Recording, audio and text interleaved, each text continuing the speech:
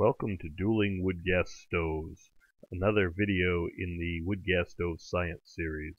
In this video I attempt to see if a wood gas stove is truly a downdraft stove or not.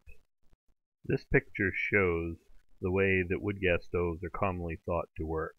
The light green arrow is representing the wood gas as it flows down through the wood, and then it shows the wood gas coming out the primary air ports, going up the sides of the can, being heated, and then back out the secondary port.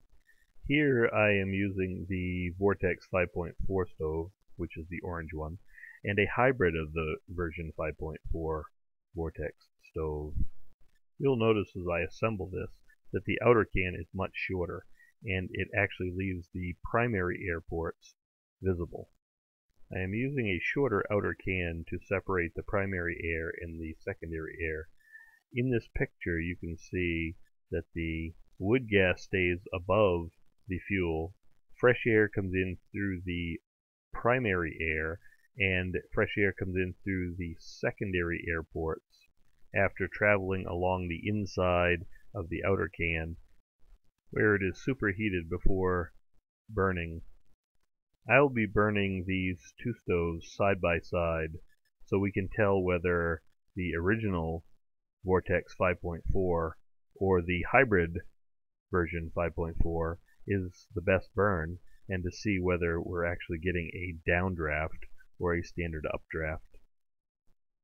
The fuel that I used was a measured 1 cup of wood pellets, and I used 1 tablespoon of heat from the yellow bottle to get things started. At about 3 to 4 minutes, you could actually see that the hybrid stove is starting to gasify, and the standard Vortex 5.4 is getting ready to gasify, but it seems to be a little bit behind right from the beginning.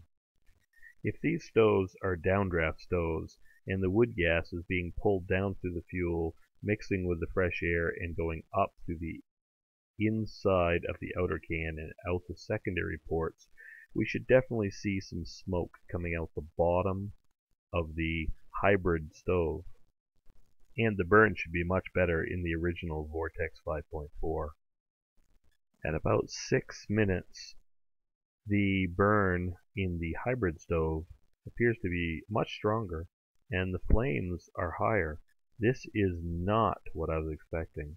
I was really expecting the Vortex 5.4 to be outperforming this stove at this time. At no time throughout the burn did I see any smoke coming out the bottom of the hybrid stove, and as you can see, the burn seems to be much stronger and more powerful than the Vortex 5.4. The Vortex 5.4 stove is a very well designed and very good burning stove, but I can see from this video that this new hybrid stove seems to be putting out a more powerful flame.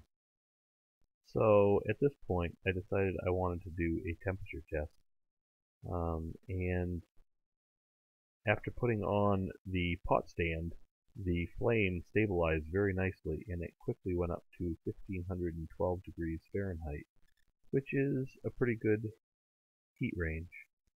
And after putting it on the Vortex 5.4, I was able to get up to about 1485 degrees Fahrenheit, which is slightly less than I've measured on that Vortex stove in the past. I generally can get it up over 1500 degrees. The flame quality for both stoves were very good, but the flame height was definitely higher on the hybrid. At about 25 minutes, the hybrid started to burn down, and by touching the sides of the can, the hybrid definitely was hotter on the outside of the can. Even throughout the burn down, the jets coming out of the hybrid stove were still very strong. And at around 29 minutes, the burn down was very progressed, and at 31 minutes, the hybrid stove went out, and it smoked for about 1 minute afterwards. And as you can see, and at 32 minutes, the Vortex 5.4 stove is definitely in the process of burning out. You can also notice that the hybrid stove is producing a very bright glow underneath. And here at 35 minutes, as the Vortex 5.4 stove goes out, you can definitely see there's no smoke. So if I am going to pursue the new hybrid stove, I'll definitely have to work on some of the air intakes to stop that smoke from happening. You can tell by what just happened that the hybrid stove had a lot of heat coming out of the bottom, and it broke my very nice tile backdrop that you've seen for about 5 or 6 videos. After performing this experiment and watching this video, it is sort of becoming obvious to me that this type of stove is not really a downdraft stove, but an updraft stove, where the wood gas is coming off the fuel and up, and the air coming in through the outer can is being superheated, and when it comes out the secondary air port, it causes the very bright plumes of flame. Thanks for watching Dueling Wood Gas Stoves, and please comment. I look forward to hearing from you. Goodbye.